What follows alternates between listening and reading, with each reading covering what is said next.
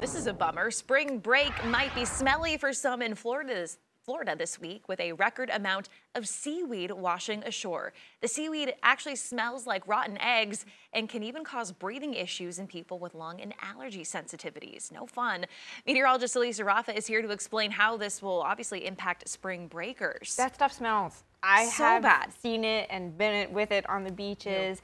It smells. And this year it hit in record levels very early in the season. So typically these seaweeds peak in July. Well, NASA scientists, they're able to monitor the seaweed, and March had 13 million tons of this stuff. March. So it's way before the peak. So you're looking at the picture of that satellite images where the scientists are able to track that seaweed, and this is what it looked like in March. Again, 13 million tons, and it's called sargassum is what the name of the seaweed is called. And it creates this kind of ribbon from the west coast of Africa over to the Gulf of Mexico. Again, usually peaks in July, but it hit much sooner this year. Now, this is a look at how it's changed over the last about 10 years, since 2011. And you can notice that it is increasing, right? The first couple of boxes have some, but it's not as much. And then as you get to the bottom, they're really finding it increasing. And the scientists think that it's growing, possibly because of increasing nutrients from fertilizers. We're just putting too much stuff in our water,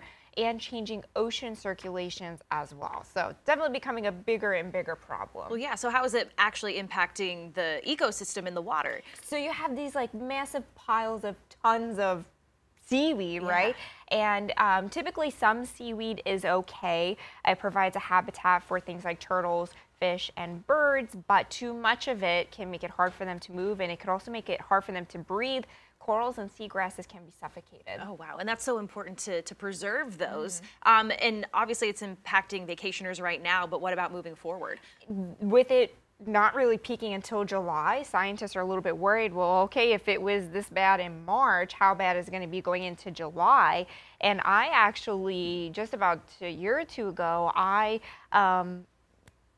was in Mexico, Playa del Carmen, and they need to shovel this out with plows like snow. If you've ever lived a little bit farther north, maybe not so much Charlotte, but a little bit farther north, and you see those piles of snow in the parking lots, that's what it looked like, piles of seaweed. So a lot of these tourist hotspots need to pay. This is some of my video from Mexico. They're paying millions of dollars to shovel this seaweed off the beach because they rely on that tourism. So again, with it peaking already in March, they are a little bit worried about July.